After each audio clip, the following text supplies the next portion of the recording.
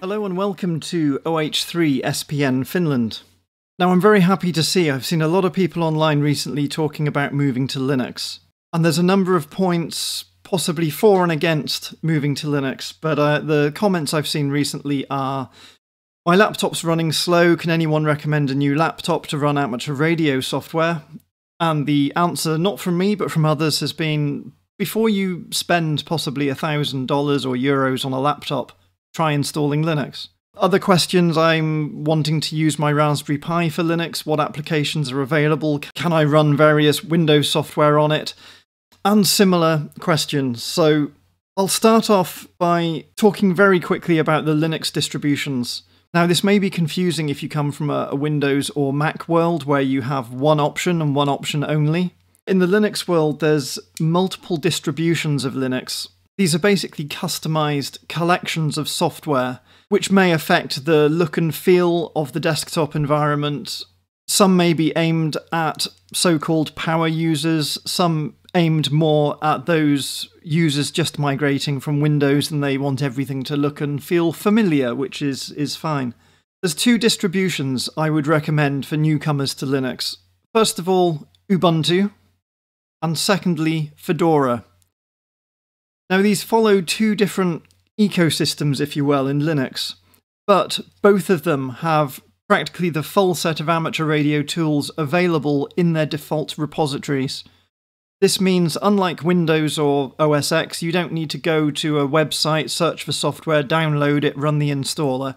You can just, in the operating system itself, say, install wsjt-x, and it will do it for you. You don't have to worry about where it's getting it from. It's all automated, if you will. And that's another quick thing to mention is repositories. In the Linux world, when you install a Linux distribution, all those packages come from a repository. And typically these repositories include most, if not all, of the tools you're ever likely to need. There are, of course, exceptions to this, but most of the main Linux tools, most of the amateur radio software, it's all contained in the default repositories that you get with these Linux distributions. Now you may just want to run Linux and run your applications and not worry about the other advantages of doing so, but I feel like I should just cover the advantages of open source, just for those that perhaps don't understand. Now most of the software covered here on the Linux side is open source. You may not care whether it is open source or not, but there's some very good reasons to care. Now I'm not going to lecture for half an hour, but I will just say, if it's open source, the source code is available. If you're technically inclined, you can look at that source code. If something's not working like you want it to, you can improve that source code, you can edit the source code, you can create your own variants of the software, and you can contribute back to the community. And as part of that, with many people doing this, the software tends to get regular updates, and it can advance quite quickly. So as the amateur radio community discovers new modes or new features or feature requests, they can get added to the software very quickly. Also, as part of this, the software can live on beyond the life of the original author.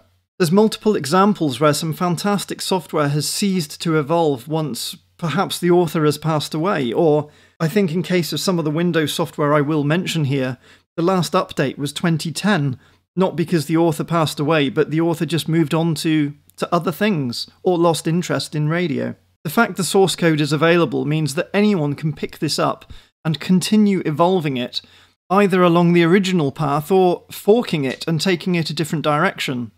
And this is one of the things we saw with wsjt-x evolving into JS8 Call, where the original wsjt-x source code was used to create an interactive chat mode with relays and mailbox functionality. I have another video that covers some of this. And finally, open source is typically not limited to one particular architecture. Why should you care about this?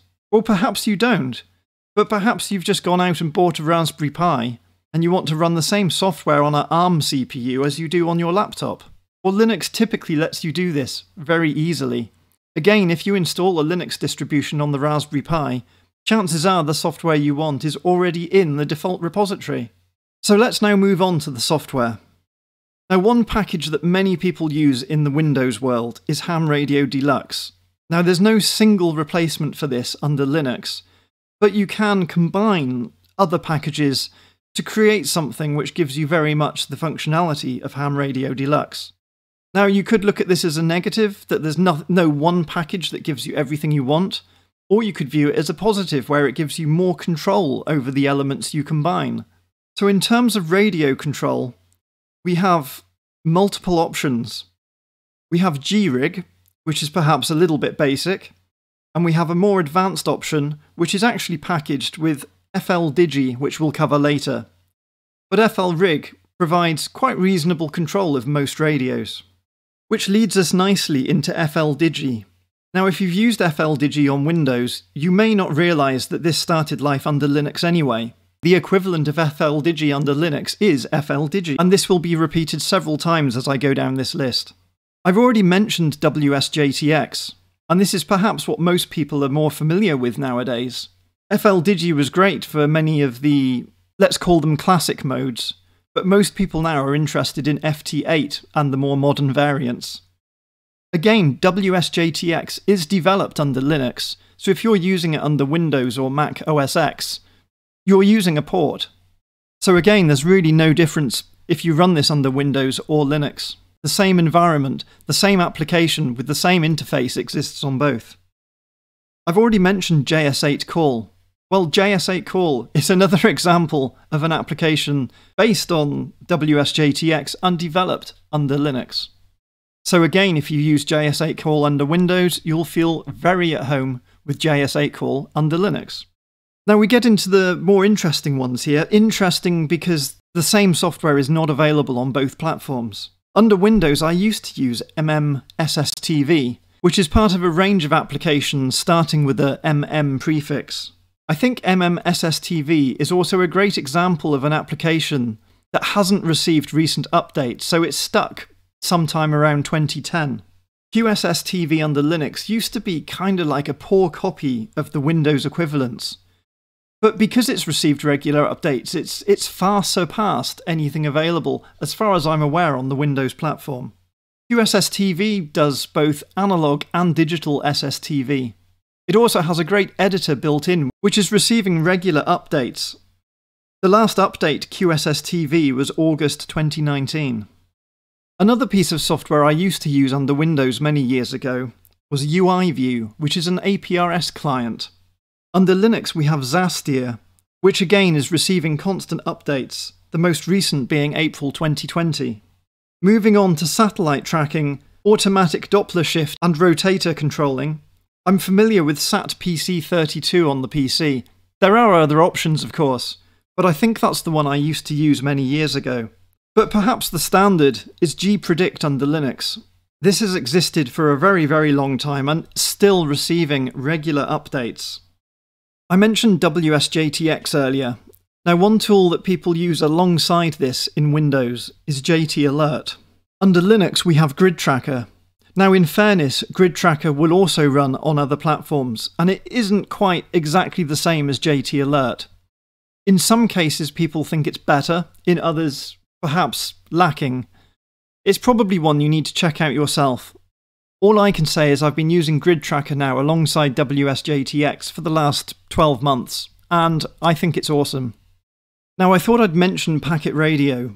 I noticed an increase in activity in the UK a few years ago on UHF and VHF, and now I'm much more aware of an increase in activity on HF, particularly 20 meters. Now, there's a number of SoundModem packages under Windows that allow your Windows machine to act as a hardware TNC, only with increased sensitivity, which is awesome. Under Linux, we have a couple of options. We have the standard Linux kernel SoundModem, which has been part of Linux since very, very early on. And we also have more modern alternatives. The one I will mention is Direwolf. Now, Direwolf is also available under other platforms, but again, I believe it's primarily developed under Linux. And again, if you've used it under Windows, then you'll be familiar with the configuration, so it's really no different under Linux, but it's an incredibly powerful packet radio modem which can decode right down into the noise floor. And finally, logging. There's a huge number of logging packages under Windows. And likewise under Linux, there's really quite a few as well. There's two I'll mention. There's xlog, which is quite primitive, but again, it's been available for a very long time under Linux. And secondly, the more modern CQRlog, which is quite flexible. Now, I've not used either of these in anger, and I'm aware that many people are now moving to online logging solutions which seem more flexible in general. But if you want a traditional logging package, then I would check out these, specifically CQRlog, as it seems to be the best of the bunch I've tried. So I hope this has been useful. I hope it's demonstrated that the Linux ecosystem needn't be weird and difficult to get your head around. In fact, much of the software I've listed is exactly the same as in the Windows world because it originated on Linux in the first place. And some of the packages which are different, in many cases, are as good or better under Linux than their Windows counterparts. And of course, under Linux, all of these are free. Although in some cases, donations may be appreciated. So I hope that's of some use. I do hope to cover some of these in more detail at a later date. Specifically, I'm interested in maybe pitting MMSSTV under Windows directly against QSSTV, using the same radio, the same audio, and check the decodability of both. So thank you for listening. I hope it's useful. If you have any questions around operating in Linux or equivalents of Windows software, or you want me to cover anything in more depth, then please comment on the video, and I look forward to hearing from you. 73s for now, from OH3 SPN, Finland.